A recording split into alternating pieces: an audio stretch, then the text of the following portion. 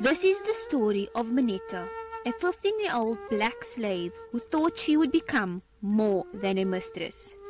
Minetta survived the terrors of the slave ship.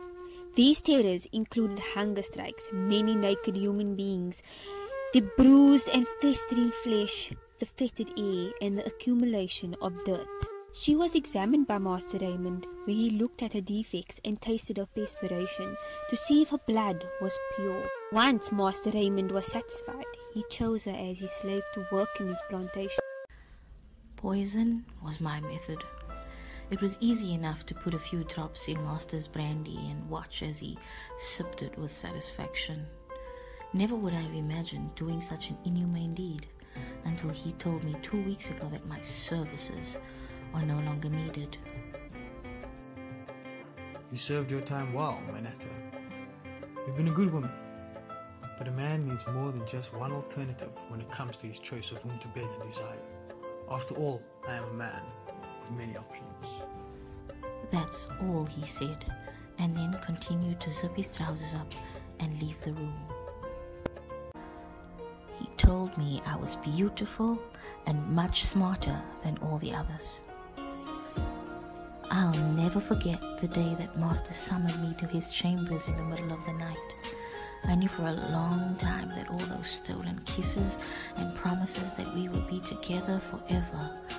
This led to him finally making a real woman out of me. I have loved Mr. Raymond ever since. I was his lady after all. The one whom he would leave Madam for, and the one who could bear his children. He told me that I was everything he wanted in a wife, and that Madam could not do the things a wife should do. She could not please him the way I did, and that made me feel very special. He said that he liked me. That was enough to drive me crazy, and assured me that he would leave Madam. Suddenly, Master no longer summoned me into his chambers and treated me like I was nothing but a slave. I was treated like all the other women slaves, accused of insolence, shamming sickness, and disobedience. Once she refused to finish her work, she was in solitary confinement for 60 hours.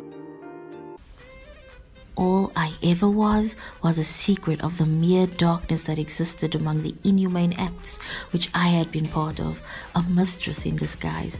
I had to eliminate anyone in my path.